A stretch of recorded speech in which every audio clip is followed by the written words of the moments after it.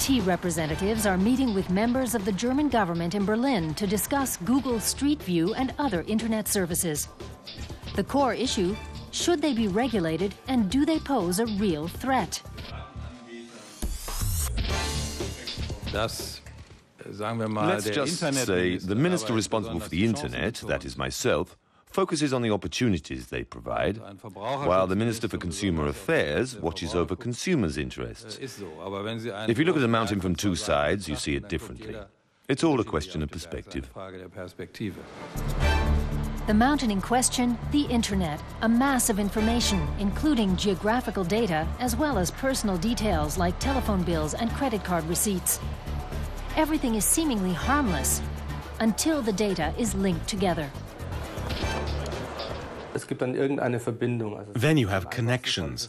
The simplest one is someone's name or address.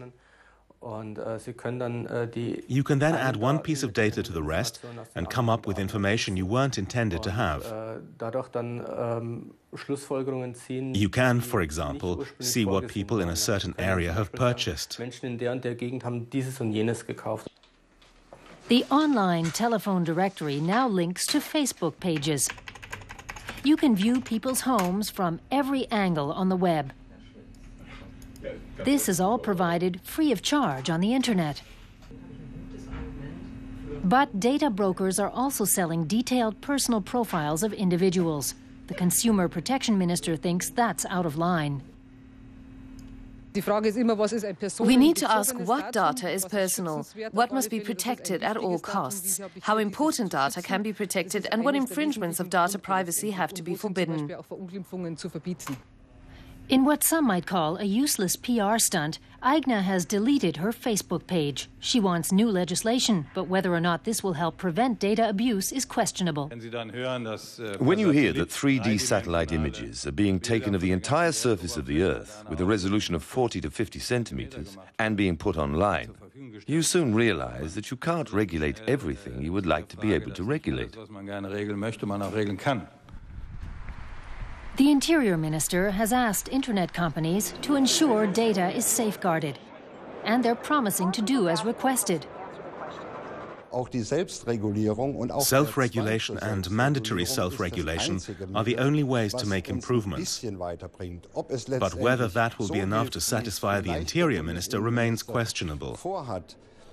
The consumer protection laws in force here in Germany don't prevent data from being collected from outside the country.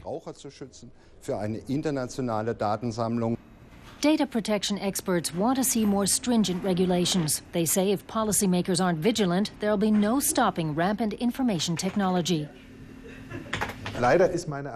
Unfortunately, state institutions do have to insist, and legal steps have to be initiated if necessary.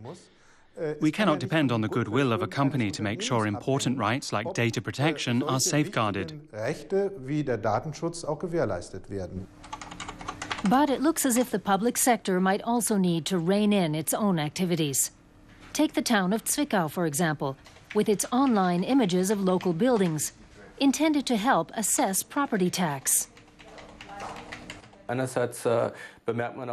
You see the government's efforts regarding data protection and the way it's taking Google and Facebook to task. But it seems a bit hypocritical, because the state itself is the largest collector of data. The state gathers personal information in a massive way, and, something few people are aware of, sells that data like a private company. And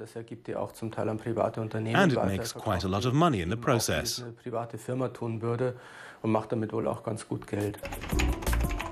A growing number of politicians agree the government cannot prevent global data abuse.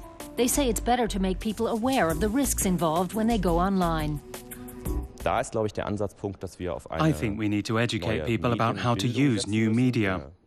Users need to know the long-term effects of their actions.